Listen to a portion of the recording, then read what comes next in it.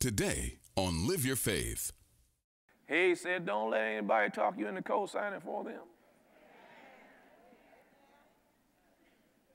Amen. And you know, usually this happens with, it does happen with so-called friends, so-called. But a lot of times this happens with family. Okay, amen. You sign, they take from you. You sign, they don't make the payment.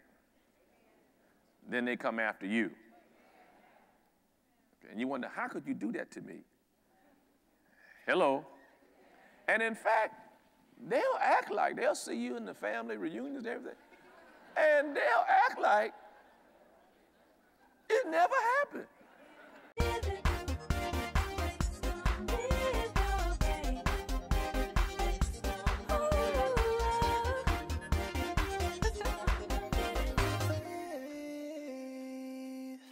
Now, we've been studying on the subject of habits. Of course, a habit is a custom or a frequent repetition of the same act. It becomes something that you do almost without thinking about it. There are good habits and bad habits. God taught his men and women habit-forming things so that they could perform his will successfully. Praise God. Your habits are dictating your present. And your habits are forming your future. There's no question about it. Now, we've been studying financial habits. We've been going at it this way, 12 steps out of debt and into financial freedom. And if you've missed these sessions so far, step number 1 was Romans 13:8. Romans 13:8 told us to owe no man nothing but to love him. Praise God. You need to make a decision about that. And there are 3 reasons why God doesn't want you in debt. Number 1, God wants exclusive rights to you. Proverbs 22:7 said that the borrower is servant unto the lender and that the rich rule over the poor. No one should be ruling over you, and you shouldn't be anyone's servant except God's. God wants exclusive rights to you. Secondarily, God wants you to be free and not under bondage. Okay, amen? And financial bondage is a terrible bondage. The third reason why God wants you free from that, praise God, is that you won't fund God's enemies. If you start searching with the banks and credit card companies and other institutions, the things that they support with the interest money that they get from your pocket, you would be astounded. You would be almost sickened by some of the things that they support with the interest that comes out of your pocket. In other words, you're funding God's enemies and funding your own enemies. Amen. When the word talks about the wealth of the sinner is laid up for the just, what actually has been happening is that the wealth of the just has been being given to the sinner. The second reason why, praise God, a way to get out of debt and into financial freedom is to live below your income. Praise God. The third one was to allow the Holy Spirit to lead you with what to do with your money.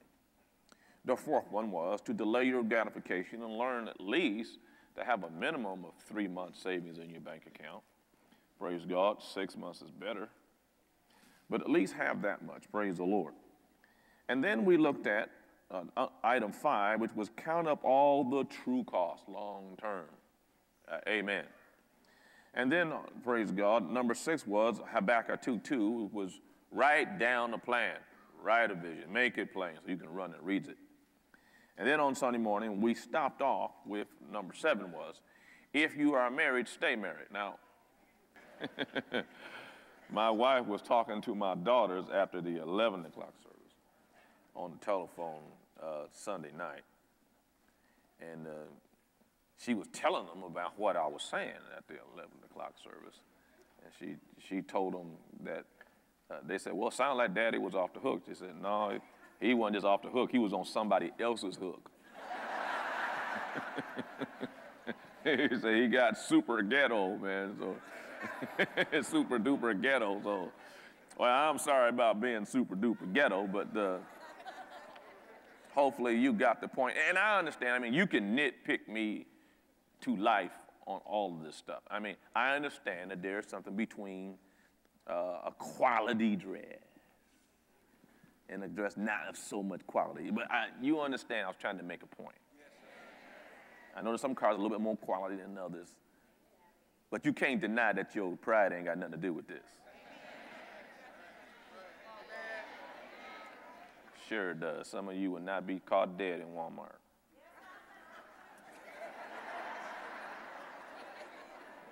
That's just pride, right? Come on, somebody. Amen. I'm not telling you where to shop. I'm talking about why we shop and what we do and why we do it. That's what I'm talking about. So you can find something. Well, I don't agree with that. Well, I'm sure you can find something in there. But the truth of what we're talking about, amen, is what you need to have ears to hear. Hallelujah. I don't have a financial problem. This ain't for me. Okay. Amen. Praise the Lord. All right, glory to God. Praise the Lord. So we said, if married, stay married and work together, which is why we wanted to, I didn't read this Sunday, at least at the second service I didn't. It was Amos chapter 3, verse 3. It says, can two walk together?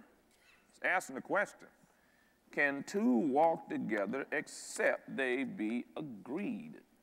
And that's what I was ending with, talking about this past Sunday, praise the Lord, is that husband and wife, not only should they stay together, but then they have to sit down, write out a plan, agree on the plan. Amen. You have to work this out. You can't sweep this under the rug. You can't act like this doesn't exist. We can't just keep operating in polar opposites, running together, praise God. Hallelujah. I mean, before you got married, you were always in each other's face. Then after you got married, you don't want to be in each other's face. Okay, amen.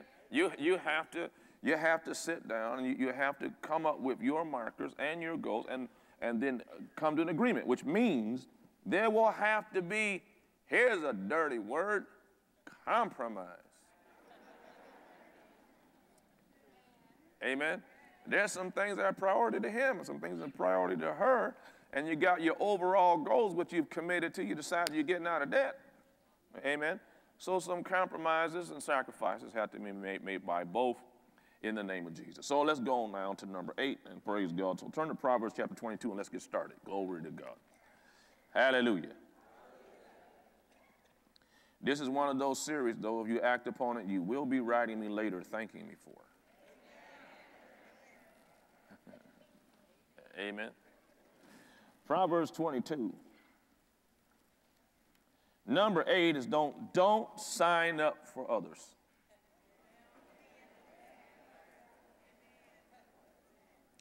Proverbs chapter 22, verse 26 reads as follows. Be not thou one of them that strike hands, or of them that are sureties for debts. If thou hast nothing to pay, why should he take away your bed from under you? Boy, that's kind of like, real clear. What did he say? He said, don't let anybody talk you into co-signing for them. Amen. And usually this happens with, it does happen with so-called friends, so-called.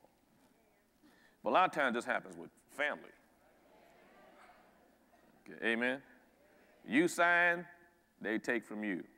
You sign, they don't make the payment. Then they come after you. Okay, and you wonder, how could you do that to me? Hello. And in fact, they'll act like they'll see you in the family reunions and everything. And they'll act like it never happened. You just out of $10,000, but they act like, what? Everything just fine? Amen? Hello, somebody. I mean, praise God, there's between myself and my wife, there's family members that I've done that with, praise God. To this day, decades later, they don't acknowledge they still owe me thousands.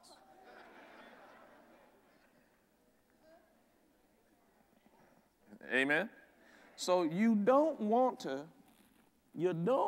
to sign for other people's debt. If you want to help them so bad, then just give them the money in the first place. Amen? But don't put yourself on the hook for somebody else. The word just told you that. You read here verse 29. It says, see a man that is diligent. The word diligent in the Hebrew here means skillful. A man that is skillful in his business, he shall stand before kings. He shall not stand before obscure men. That word means obscure. A man who is diligent in business matters is an individual that is going places. Okay, amen? So he said, don't put yourself in position where you sign up for other people. You know how many people I have all these years I've been in ministry, how many times I've sat down trying to help somebody work through their finances, and a great deal of the financial problems they got wasn't them at all. Amen? Is that they took upon somebody else's inability, someone else's refusal to do what they should do, and then they come with crocodile tears. Or they'll use, I know you a Christian. Or something else. Okay, amen? Just don't do it. Tell your neighbor, don't co-sign for other people. I don't co-sign for other people. I just give them the money. Amen? It's over and done with. Amen. It's over and done with. I don't want somewhere down the road, life change somewhere, and then all of a sudden, poof, this pops up. You owe $20,000 out of the blue. What? I didn't buy no such and such. Well, no, I know you did, but you signed for the house, for the car, for the whatever of so-and-so. And they stopped making their payments. And then you really got to do number 5. Then you really got to walk in love. Come on, somebody. Hallelujah. Because it's amazing how they'll keep letting you pay the bill, and they won't even give you a dime while you paying the bill. And I'm talking about your family. I'm talking about your family. Yes, I am. Hang you out to dry in the name of Jesus and cry over your funeral. Crocodile tears of how much they loved you, yet they stuck you with that big bill. Amen. All right, let's get on to item 8. Excuse me, item 9. Praise God. Turn to Proverbs chapter 22. Number 1, obey Romans 13:8. Number 2, live below your income. Number 3, let the Holy Spirit lead you with what to do with your money. Number 4, delay your gratification. Number 5, count up all the true costs long term. Number 6, write down a plan. Number 7, if married, stay married. Number 8, don't sign up for others. Here's number 9, Proverbs 22. Let's read verse 6. Train up a child in the way he should go, and when he is old, he will not depart from it. Train up your children this way I'm talking about. Amen. When my kids were 4, hallelujah, and they got whatever they got, they had to set aside money for God. They had to set aside money to their piggy bank. Hello, somebody. Began to train them up in this from the time that they could comprehend. If you do that, you stand a much better chance of not having to bail them out later in life when you should be now after the kids are gone. You're supposed to be in your second honeymoon now. You know, they say it's supposed to be a second honeymoon when the kids get out. Praise the Lord. Amen. And now, after paying college costs, all the stuff you've been bringing all these years, these last 20, 22, whatever it is, years, now finally, amen, you can use what you have for what your goals are for yourself, and then your grown child hits you with wham. Amen? If you train them properly, you stand a much better chance of you're not having to utilize the money for whether it was your retirement, for your 60s, taking care of your parents. How many know you're supposed to take care of your parents when they're elderly? You're not supposed to kick them to the curb and send them to the nearest nursing home, throw away the key, and don't show up anymore. Hallelujah. If you're doing the things we're talking about, you'll be honoring your father and mother. Honor your father and mother doesn't mean just that you be nice to them. Honor your father and mother also means if they get in need, you are there to honor and help them. If you've been following these issues, this teaching, then you'll have money so that you'll be able to help your parents in their elderly days. And the Bible says, the Bible teaches us that you will sow what you reap. So if you kick your elderly parents under the curb like that, don't you let anything happen to you, because your kid's going to kick you under the curb. Amen? Believe it or not, should Jesus tarry, you are going to get old.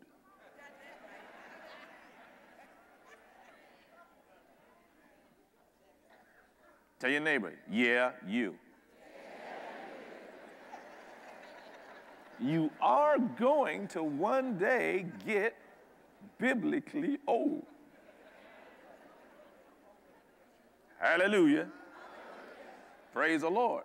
And decisions will be made about you. And they can either come back to haunt you for what you did, or those decisions will bless you because of what you did. Hallelujah. Amen. So here's another reason. Train your children up this way. And if you train them up, you stand a much better chance of not having to be the bailout person at a time in life. Hallelujah. When you shouldn't have to be. If you do this, praise God, this may protect you an awful lot in the future.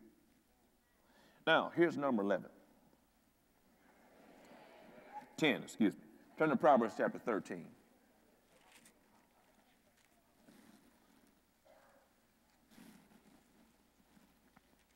The 13th chapter of Proverbs. We've looked at this verse before. Let's look at it again. Praise God. A good man leaveth an inheritance. That word leaveth because everybody's going to leave everything you got.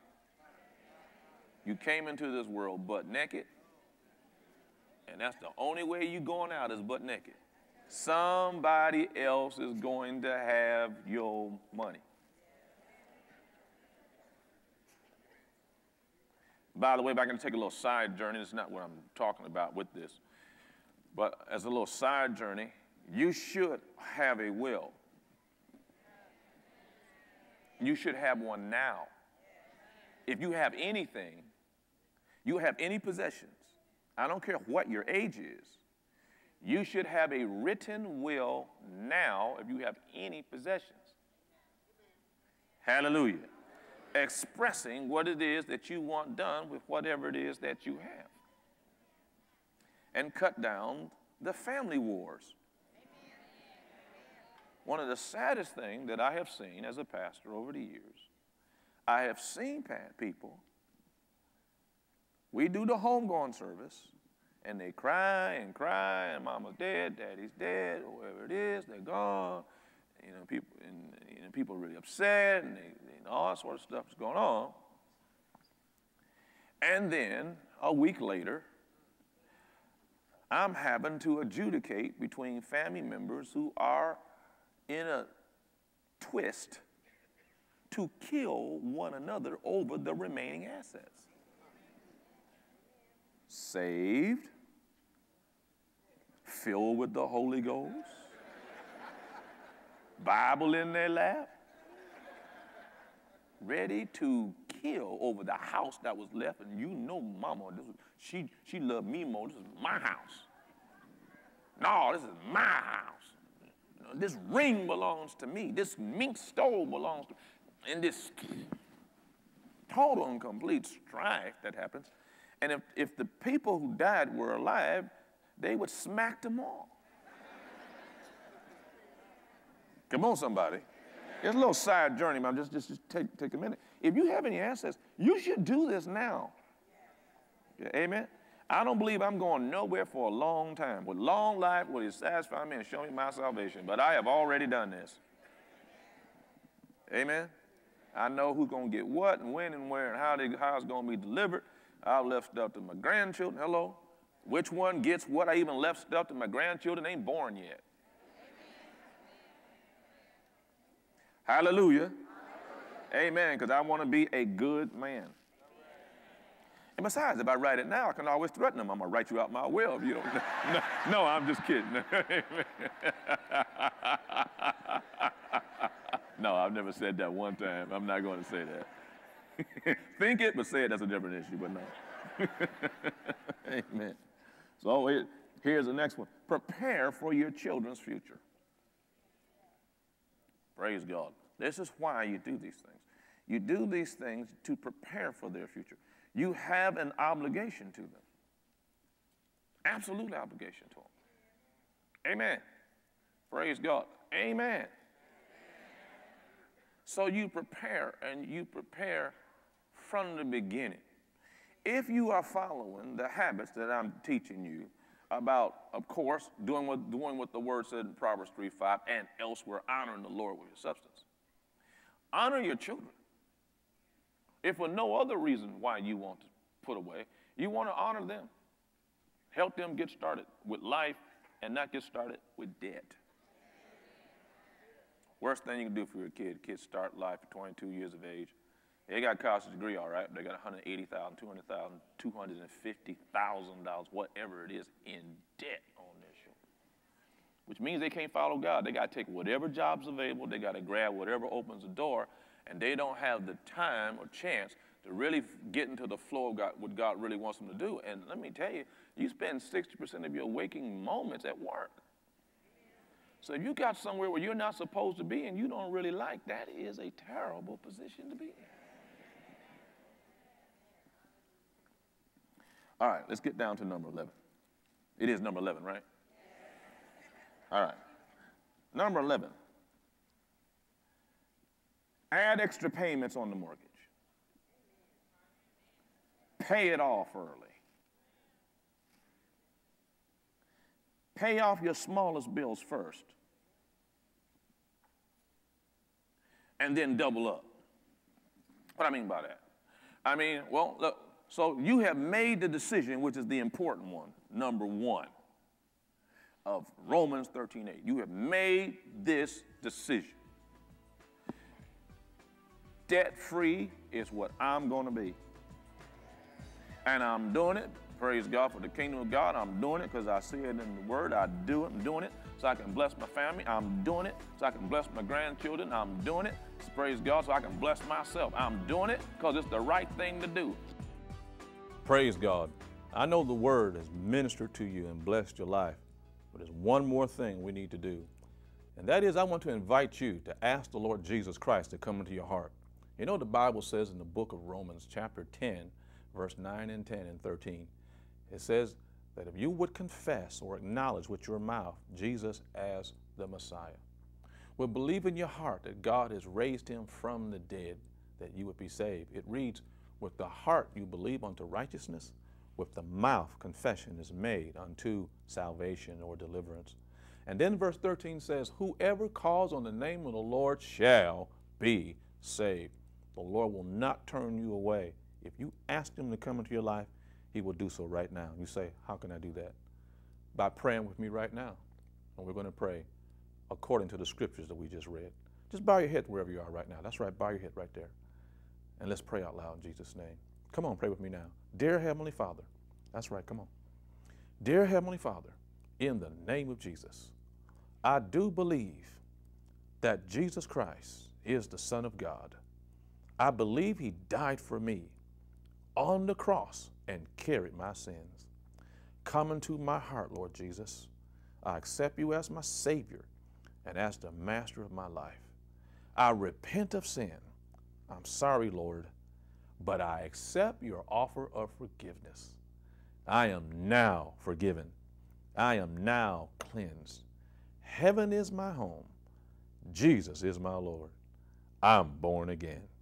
Hallelujah. If you just prayed that prayer with me, Jesus Christ of Nazareth is coming to your heart and life, and you will never be the same again. We want to give you some free material here that we authored here at Word of Faith called Where Do I Go From Here? Praise the Lord. Just a little book to give you some instructions about now that you've made Jesus Christ the Lord of your life, what you do from this moment forward. And all you need to do is just do what they're telling you on the screen, and we'll get it to you right away. This is Keith Butler reminding you to have a wonderful day. And always remember to fight the good fight of faith. God's super will get on your natural, praise God. You may see how it's going to happen, and you may not see how it's going to happen. But the one thing I can tell you, when you obey God, you get God's miracle. And I know what God wants from you. He wants you to be totally and completely free in every area of your life, including your financial life. Are you struggling with debt and looking for financial freedom? Did you realize that God wants to set you free? God wants His children to walk in financial freedom. Being in debt to men means that they own you until the debts are paid off. God wants no man to own you. He wants you to be free, for He already paid the ultimate price for you to be free. In this series, 12 Steps Out of Debt and Into Financial Freedom, Bishop Keith A. Butler teaches you spiritual and practical ways to get you out of debt and walk into financial freedom. By receiving the spiritual teachings and using the practical instructions, you can be free from debt and do what God has instructed you to do financially. These messages are a must-have for your collection. Order 12 Steps Out of Debt and Into Financial Freedom today, so you can learn how to get out of financial bondage and be set free financially. For check and money order payments, please write to the address on your screen. All other methods of payment, please call 1-888-909-WORD. That's 1-888-909-WORD. Or you can order online 24/7 at our e-store on our website at www.woficc.com. Order your copy today and begin to empower the Holy Ghost to get involved in your life and help you bring the fullness of God's blessing to you right now.